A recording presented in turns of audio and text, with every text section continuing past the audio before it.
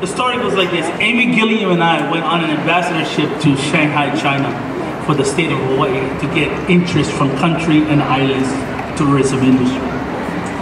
And so, of course, in the Communist Party, there's a certain way you have to act, and you have to uphold yourself when you're in the presence of these individuals, especially the delegates. You gotta be on a game plan that I know nothing about. See, I showed up with expensive slippers, but it's gotta be slippers.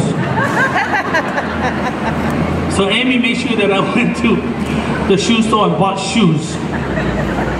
And she said, you know, we were there, and then we were doing all of our stories, we were doing our songs and stuff like that. And of course, you know, these are Chinese delegates now.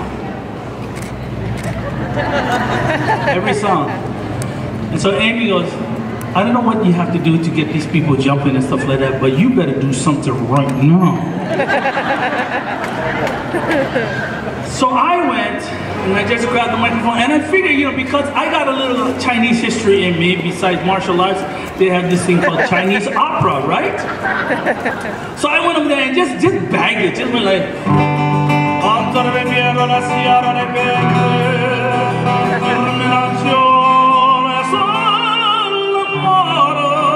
they went nuts.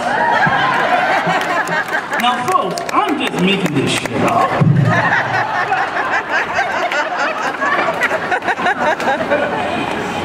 So after we're done, we get a standing ovation, and then all the delegates came and shook our hands. After that song, everything else we've done was great. They loved it no matter what.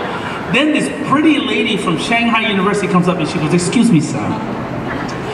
I love that piece that you have done. I don't know what piece it was, but I am the professor of vocal music arts in the Shanghai University. I go, oh, great. She goes, I go, thank you very much. She goes, I would like for you to come and do a vocal workshop with my students. Of course, I could have lied and just went over there and had a blast. I couldn't lie to this lady, so I told her, you know, I'm sorry, but I just made that up. I don't know what the hell I was doing. I thought she would get it, you know what I mean? I thought she would get it back that I was just trying to entertain. And out of, like, you know the Karate Kid movie, Miyagi? She looked at me, she goes, you ought to be ashamed of yourself.